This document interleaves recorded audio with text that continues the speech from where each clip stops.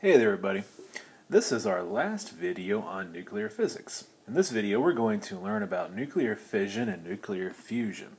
There's going to be a lot more information than we really need, so don't feel like you need to write everything down today. I'm going to go into a little bit more specifics, give you some real life examples of how we use this stuff. So I'll be sure to point that out and be sure to point out what you need to know. So here's kind of sort of where we need to start, historically speaking. 1938, these two German fellers by the name of Hahn and Strassmann discovered something about uranium. They discovered that if you bombarded it with neutrons, that it would cause it to split into two smaller nuclei, and in the process release a little bit of energy. This was the first notable nuclear process that we discovered besides the natural alpha, beta, and gamma decays. So this is not something that uranium does naturally on Earth. It's something that has to be forced. So here's kind of a picture. Here's a hunk of uranium. Here's a neutron that hits the uranium.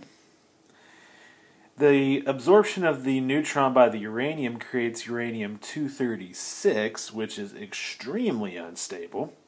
And very, very short time after that, it's going to break apart into two smaller fragments. So I just kind of wrote as an example krypton-92 and barium-141, but in reality those two fragments could be a lot of different things. And so those two fragments are going to have a ton of energy due to the mass lost in the uranium nucleus, and then there's also some extra neutrons that are created. We might refer to the starting material as the parent nucleus, kind of a term that's used. And then the ending material as fission fragments, or another term that's used as daughter nuclei. So this was a pretty big discovery because it was another kind of nuclear process and it released a lot of energy. So this process of splitting a nuclei, big nuclei, into two smaller nuclei is referred to as nuclear fission. When you fissure something, that means it splits apart. So a general reaction for uranium-235 might look something like this. A neutron plus uranium-235 gives you two smaller nuclei, X1 and X2, plus some extra neutrons, plus a ton of energy, which is the whole idea here. Again, those two daughter nuclei can be many different things. They're probably not going to be the same thing, as it turns out. But usually one will have about 60% of the mass, the other will have about 40% of the mass. All that we really need to remember is that we have to conserve the nucleon number and the charge in any nuclear process. So if we knew what one of those species is, then we should be able to figure out what the other one is. Kind of the same game we've been playing. Real quick fun fact, uranium is the largest naturally occurring element on Earth. Anything that's heavier has to be man-made.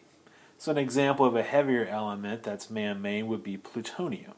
Plutonium we can make from uranium. And so uranium is kind of stable, but not really. It's going to decay sooner or later.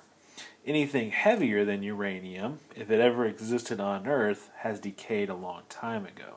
So that's why this process is kind of special for things like uranium. They're heavy and they're unstable. So the next thing we need to know is the idea of a chain reaction. You might have noticed, in the picture that we drew a few seconds ago, that a bunch of extra neutrons were produced at the end of the fission process. Those neutrons, provided they have the correct amount of energy, can collide with other uranium-235 nuclei, which can cause another fission reaction, and in the process create even more neutrons. So what you end up with is something called a chain reaction. It's kind of easier, I guess, to draw a picture than it is to kind of describe what's going on. But here on the left side, you've got the original event, a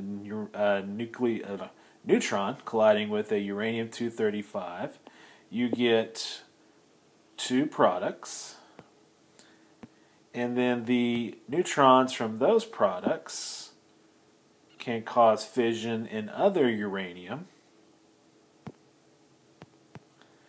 which leads to more of those fission products, plus more neutrons, which leads to even more fission. So you can see how just one nuclear event, one fission event, can cause a whole bunch of fission events really, really quickly. This idea was kind of important. The first time that mankind was able to sustain a chain reaction for uranium was on December 2nd, 1942 at the University of Chicago. And this reactor was built by a guy by the name of Enrico Fermi, an Italian feller we've talked about before. So this is the only surviving picture of that reactor. Basically what you're doing is you're looking at it from the top, and the blocky kind of stuff, like right here, is the graphite that he used to control the chain reaction. We'll talk about more about that in just a second. Here's a picture of a more modern reactor, and we'll talk about what these things are, control rods, here in just a second. Okay, so let's talk some nuclear engineering 101. Don't feel like you have to write this down. This is beyond what we need to know, but maybe kind of useful and or interesting to you. In order to make a chain reaction sustainable, we need a moderator of some kind which slows neutrons down. As it turns out, neutrons that are going too fast won't cause a fission event, and so a moderator is something that can slow those neutrons down without absorbing them. And so typically what's used is something referred to as heavy water. Heavy water simply means deuterium or deuterated water. So most water on Earth, you know water's chemical formula is H2O, is hydrogen 1 proton. Remember that deuterium is hydrogen 2, so deuterium for 2. So if your hydrogen in your water is deuterium, then we refer to it as heavy water. You might also write that as D2O, which is a pretty common thing.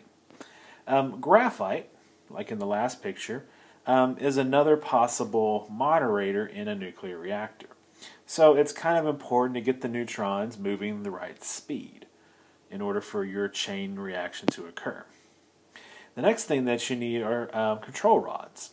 What these things are is they're things that are made out of neutron absorbers, such as boron or cadmium, which can be used to control the rate of reaction.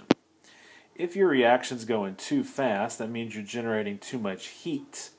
All those daughter nuclei are going too fast, and too much heat in a nuclear reactor is bad.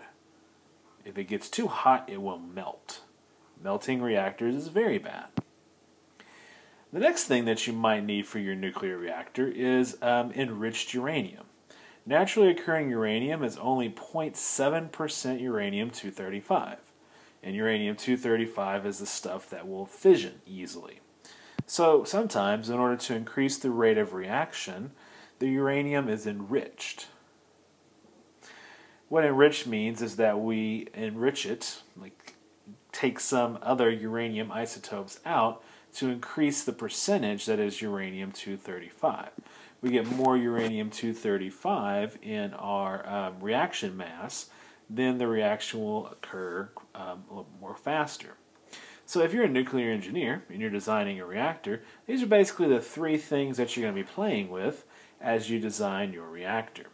The control rods are what you're going to be using to actually control your reactor on a day-to-day basis, and those things kind of have to be adjusted on like a minute-to-minute basis in response to what's happening inside of the reactor.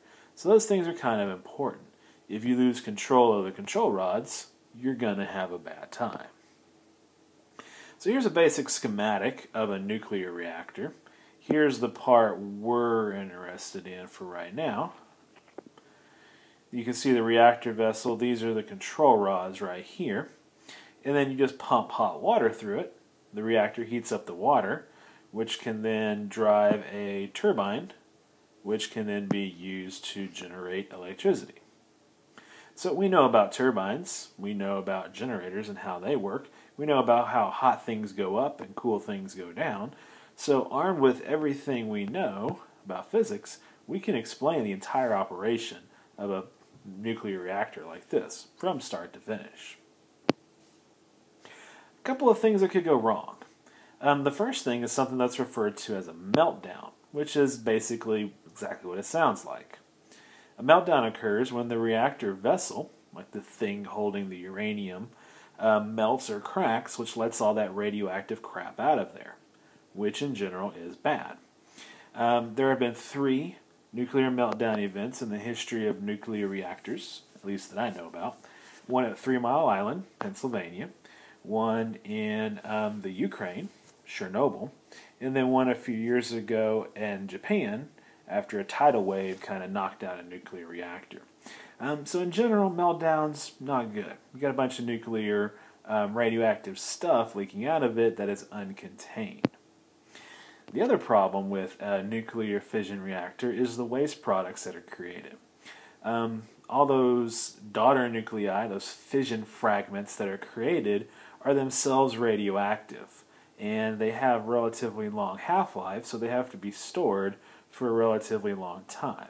They're basically waste. We can't get any more use out of them, and they're harmful to people. And so we take them and we bury them somewhere out in the desert, which is kind of a problem. A lot of people think that a nuclear reactor could be made into an atomic bomb. That's something that's really not true. If you're going to make an atomic bomb, then you need highly enriched uranium-235 or plutonium-239.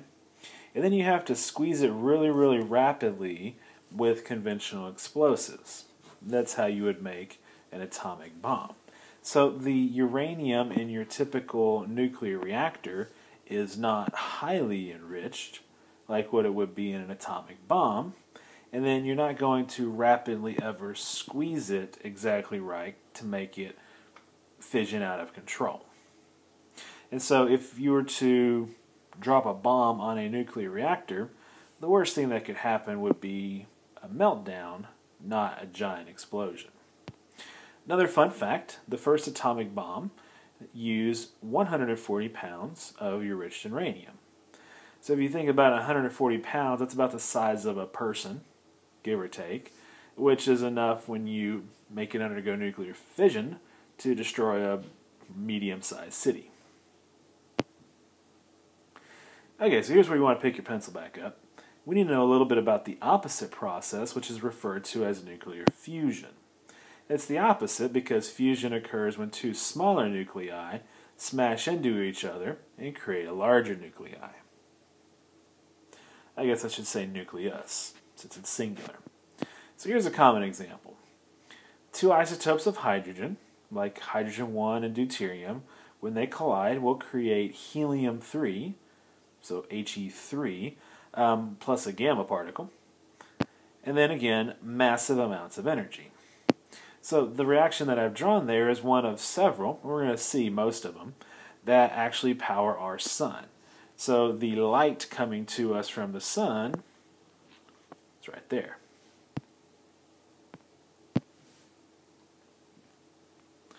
Now if we can make these things work on Earth, it would be really, really nice because we could get a lot of power relatively easily from fusion events. So there's a couple of reasons why this would be really, really nice to have on Earth. We can get a lot of the starting materials from water. Deuterium, tritium, hydrogen-1 are all naturally occurring in seawater. The products that we get are more stable than the products from nuclear fission. In fact, we are running out of helium. We could really use more helium here on Earth. There's no way for us to get any more helium, and we're kind of running out. And then the third thing, compared to fission, you get tons of energy out of a nuclear fusion event. Now, some of the problems with this, the energy to actually start a fusion reaction is really high. That's why it only occurs, as far as we know, in the center of the sun. And then the amount of energy that we get out of it is so great that we can't really contain it. Basically, it melts through anything you try to put it in, which is bad, because then we don't get power from it. But someday, hopefully within our lifetimes, we will actually figure out how to make this work on Earth. And just to kind of complete the picture, talk briefly about how you make a bomb out of nuclear fusion. Essentially what you do is you take a fission bomb, like with uranium, you bring it near some deuterium or tritium, H2 or H3, and then those things will start to fuse and they will release even more energy. A little bit of historical context. First developed in 1952 here in America. The Russians quickly figured out how to copy our hydrogen bomb, and most of the nuclear weapons around on Earth today are of the hydrogen bomb caliber. The reason is because they are much more powerful than their fission bomb cousins. So for instance, we've developed a thermonuclear hydrogen bomb that's approximately 10,000 times more powerful than the first atomic bomb that the Americans developed during World War II. And so that's why those are typically what you see nowadays. Not so much seen, but more stored underground somewhere. Some more quick fun facts. Don't feel like you need to write these down. 20% of the electricity in the United States comes from fission power plants. Last I checked, there were 99 commercial fission reactors in the United States. Just about every major research university is also going to have a fission reactor, but they're not so much for generating electricity, they're more for generating things like neutrons to use in physics studies. On average, a nuclear reactor produces enough energy in a year to replace, and this is going to be a big number, 13.7 million barrels of oil. So in order to get the same amount of energy from oil, we would need 13.7 million barrels of this stuff, which is expensive and has problems of its own. Another fun fact, a nuclear-powered ship, for instance an aircraft carrier, could go approximately 30 years without refueling, which is kind of nice. You put some uranium in your boat, you don't have to put any more uranium in it for 30 years. If only I could get one of those for my car. So just for your information, here is a map of the commercial nuclear reactors in the United States. You may notice there's one relatively close to us here in the Dallas area. That's where we get a good amount of our electricity. If you wanted to look that up, that's called the Comanche Peak reactor. It's just a little bit south of here. And then there are some fun pictures of some nuclear reactors to end our day with. So we'll look at some examples, and I've got some animations of these fission processes that we can look at in class. Other than that, the big ideas that we need to remember, kind of backtracking here real quick, is that the nucleon number and the charge must be conserved. So really, we can answer the questions involving fission and fusion, for the most part, just by using those two facts in order to figure out what products or reactants are involved. So that's kind of the thing we'll practice next time, and we'll see if we can get a better handle on using that in class. So, till then, ta-ta.